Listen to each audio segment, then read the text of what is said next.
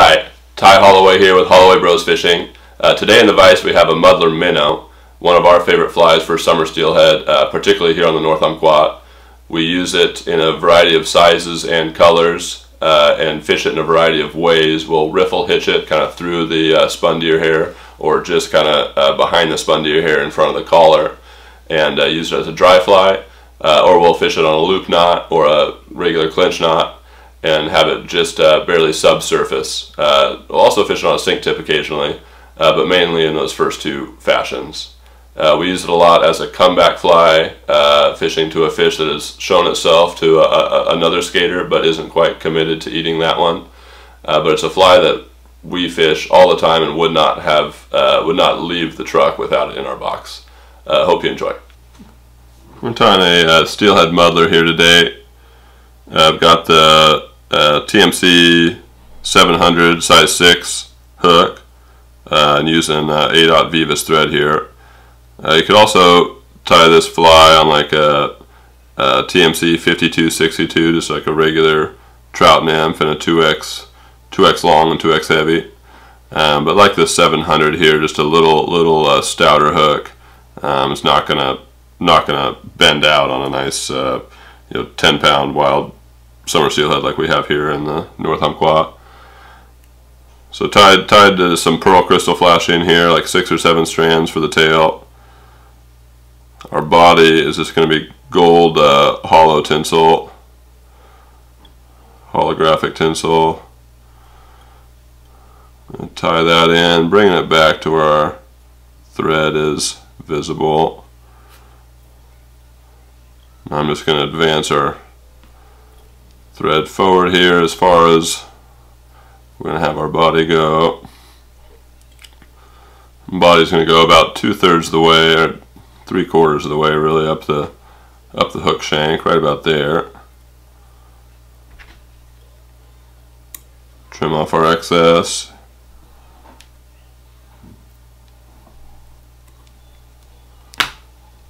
Wrap our tinsel forward.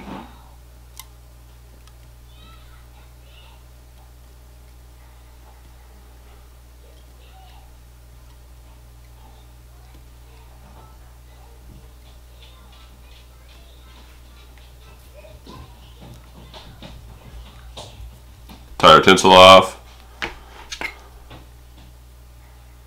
trim that. So now our wing, like a traditional muddler, is going to have a squirrel underwing and a turkey kind of tented turkey overwing. Here I'm just going to use the tip of a marabou feather, red in this case. So just the tip, I'm going to kind of pull it straight. Have that be our wing. And I'm going to have it extend back just about 2/3 up the way of our tail. Tie that in, kind of loose, and you kind of bring it back on top and cinch it down just like that there.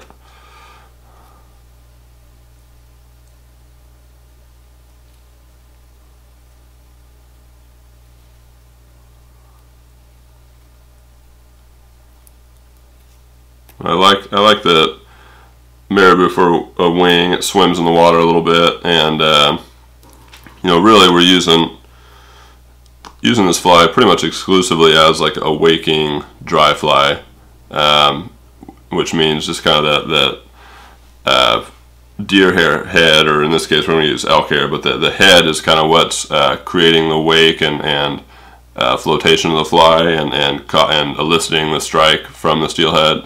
So I don't like spending a whole lot of time on the wing, just because it's not a fishing part of the fly in this case.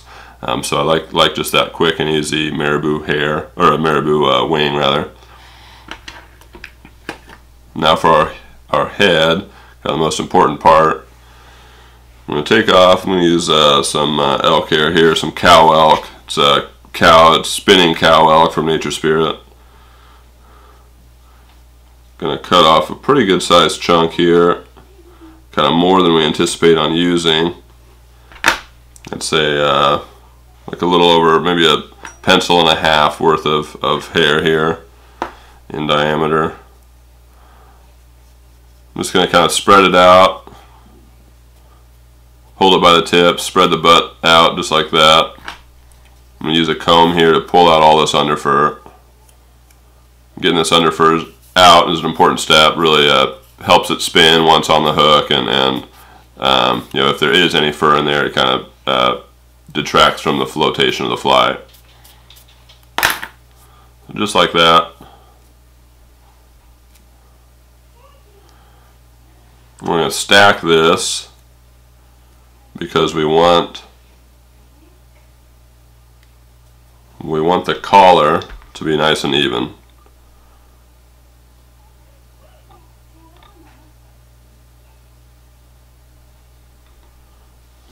Not completely necessary, but adds a little bit to the aesthetic value of the fly, I would say.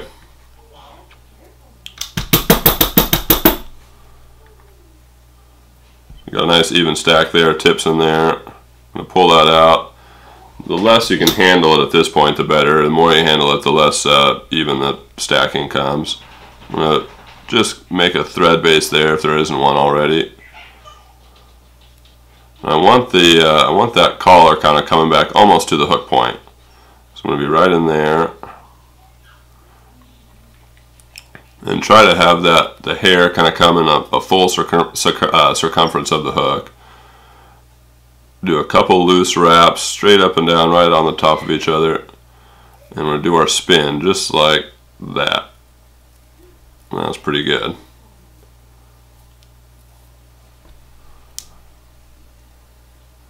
So you do those couple loose wraps. And once you see they're in line, and the hair is kind of covering the hook in its entirety in full circumference, you just let go as it wants to spin, and pulling a nice couple even taunt wraps over those initial wraps, those initial loose wraps. So now we're just going to do a couple wraps through the hair up to the eye of the hook there.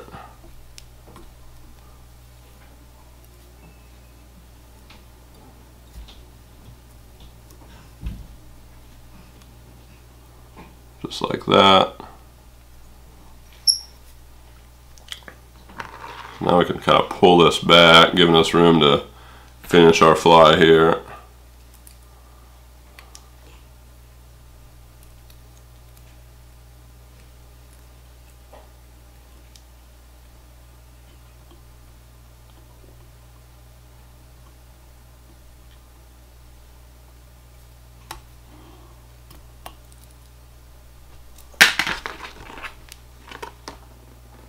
Whip finish there, trim our thread without cutting any of the hair, ideally. So now we get to sculpt our head, and this head is kind of what dictates how the fly wakes and floats, and so we want to spend a little bit of time on this portion here. And you can use a razor or scissors. I like to use kind of both. I'm going to use a razor to kind of get the shape I want.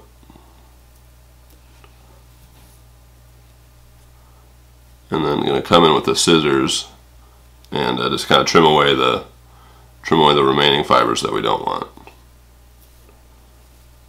And the shape that I look for is just kind of a nice even round head, but pretty big, maybe a little larger than what you normally see. We want this thing to push some water and move some water and float and wake.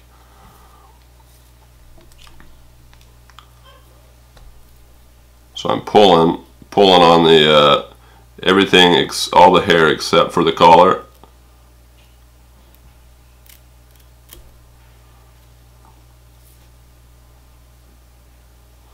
And we're trying to cut away everything except the collar.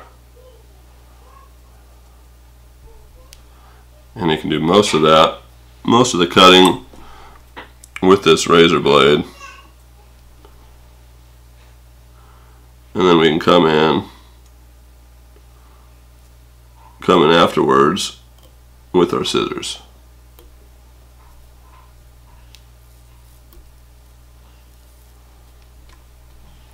So that collar is a little full, but we can fix that just by cutting into it a little bit.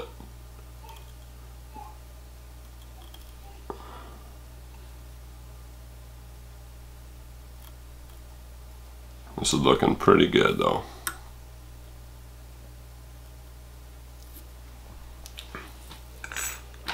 So I'm going to do everything else with the scissors here.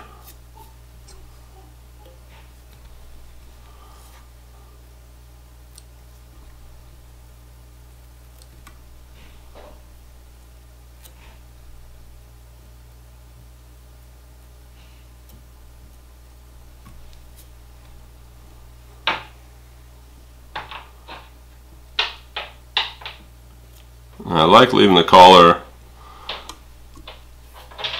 on top especially, but I end up cutting quite a bit of a way underneath, allowing kind of the body of the fly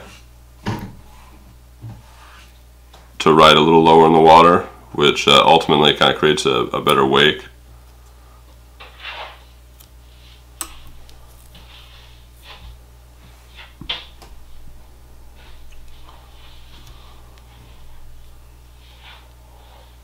You can kind of trim away the unruly hairs there. And I like looking at it kind of from straight on. And we want that head to have a nice kind of even circumference away from the hook.